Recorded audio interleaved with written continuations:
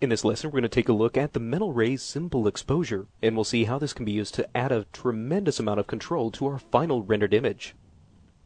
So a good example of where we could use something like this is if we're using something like a physical light in our scene. Now, if you've already had a chance to go through our lesson on using the Mental Ray physical light, you've seen some of the benefits of using this particular light source as far as being able to mimic the way that real light behaves.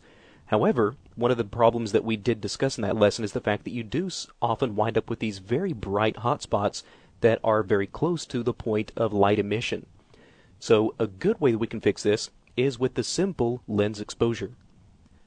So let's take a look at the process of setting this up. So we'll go to View, select Camera, take a look inside the attributes, go down to the Mental Ray area, and we're going to plug this in as a lens shader to our current camera. So let's go over here and we'll use the MIA simple exposure. Alright, now there are just a handful of options that we have available to us.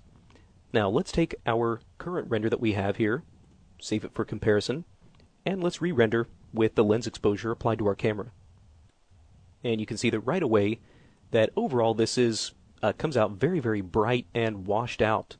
So let's take a look at some of these different attributes that are going to be responsible for this process. Now, one of the things that is important to keep in mind is that each one of these parameters don't necessarily work independently of each other. Instead, you can really think of this as more of a top-down calculation. So at render time, it will first calculate the pedestal, then, based on the color result, it'll calculate the gain, then based on that, calculate the knee, and so on and so forth. So let's start with the pedestal. Now this is really the control over the darkest values of our image. So right now with this set to 0, you can start to see that even the darkest parts of our area, or our rendered image, still come out fairly bright. Now if we wanted to darken these up, we could start to decrease this pedestal to a little lower value, or a negative value, and that'll start to introduce a little bit more darkness into these darkest areas. Alright, and you can start to see that result here. Now, a little bit goes a long ways whenever using this, so sometimes just very, very small negative values will work just fine for you. And you can, again, start to see how that is now starting to introduce a little bit more darkness in here. Now, below this, we have the gain. Now, this is very, very important because this is controlling the overall amount of brightness that we have in our image. So right now, with this physical light, you can see that we do have very, very bright values. Values that most likely go way beyond the typical value of 0 to 1 that we would normally get. 0 being absolute black, 1 being absolute white. More than likely we have some kind of an ultra white color here. Now right now with this gain set to 1, we're pretty much allowing a lot more of the spectrum in this rendered image than we would typically be able to see. So if now we want to be able to cap these white values at a certain level, we can begin decreasing this. So let's start with the value of 0.1. Now let's take our image that we have here, again save it for comparison, and re-render. And you can see how that makes a significant impact on our rendered image. So really you can think of this gain as being a representative value of the 0 to 1 that we would normally see in our image. So by setting this to 0.1, we're now only allowing light within a 0 to 1 range to be rendered. So you can see how really this makes a very big impact. So anything beyond the value of 1, as far as the rendered image goes, now gets pretty much clipped out.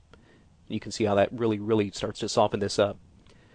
Now once this gets clipped out, we then come to the gain, or rather the knee. Now the knee will start to take any values that fall above this level and start to brighten those up.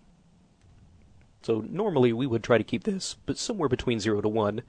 So if we really want to start to see this effect a little bit more, let's try to increase this to something like 0.8.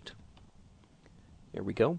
Now because we are killing off a lot of these values up in the gain, because we did crank this down so low, we may not be able to see much of an effect on the knee itself. But if we were to save this and re-render, by now increasing that knee value, we're now allowing a little bit more of that ultra bright color to come through. So if you compare on the side of this dice right here, what we had now to what we had before, you can see that what we had before is just a little bit darker because we were clipping a lot more of those color values with the knee. Now this becomes a little bit more apparent if I were to begin increasing this gain to allow just a little bit more of that color to come through. So again, you can now start to see that some of these levels are a little bit brighter. And this really becomes apparent now with this very washed out area that we have on this side of the dice. So again, really this gain value is controlling the overall brightness. Now where those values start to get clipped is with this knee value. So now if we really start to lower this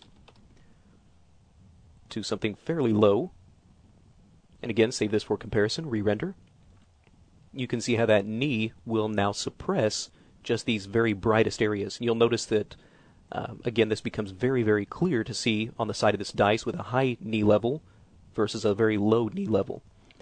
And what's nice about this is the fact that by adjusting this knee, we're really not making any kind of alterations to any of these darker parts of the image. This is strictly controlling the highest or brightest points in the image, and we'll remap the rest of the image accordingly. Now below that, we have the compression, which is the point at which once all of these calculations take place one after the other, the compression amount will then start to focus on how quickly we start to clip out some of these higher values. So this should become a little bit more apparent with a very, very high compression value. If we save this and re-render, you can now see how this compression is really suppressing just as a whole these brightest parts of our image. And as this compression value starts to increase, we're really clipping out more and more of these brightest parts of our image and really squashing those colors down. So typically, the compression value of 2 will work just fine. Below that, we have the gamma, which is the final little bit of color correction that will happen in our rendered image. Normally, this value of 2.2 will work just fine, although there's also values you can use such as 1.8, which is another traditional gamma value. But really anything below this value, you'll start to now get very close to what we had in our original image as far as the overall brightness is concerned. Now again, be aware that this all happens in a sequential order. So by just setting the gamma back to 1, we really won't necessarily get exactly what we had in our original image. As you can see here, it's obviously much, much darker than what we had before. So for most situations, the default gamma value of 2.2 should work just fine. And there we go.